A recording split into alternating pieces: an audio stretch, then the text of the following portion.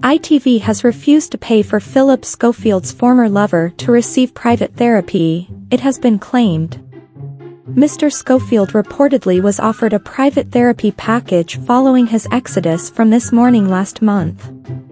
But the star's younger lover, a runner who worked with Mr. Scofield, was denied compensation for therapy when he asked, an insider told The Sun.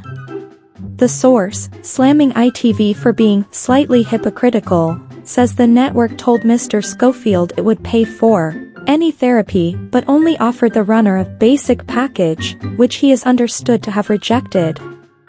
An ITV spokesperson said told Mail Online today, "We are offering duty of care support to both Philip Scofield and Person X.